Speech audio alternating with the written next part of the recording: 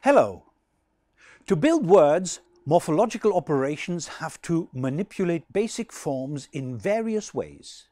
This can be done by means of adding items or concatenating two or more entities.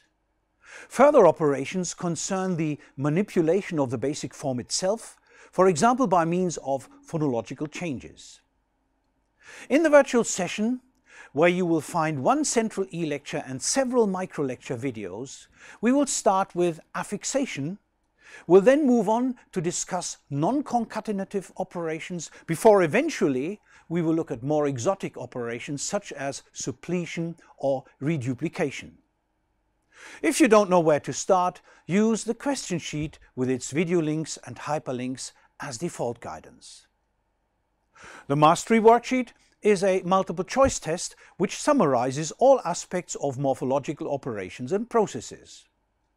While the practical exemplifies all morphological operations using data from present-day English and other languages. You'll like this unit, I'm sure.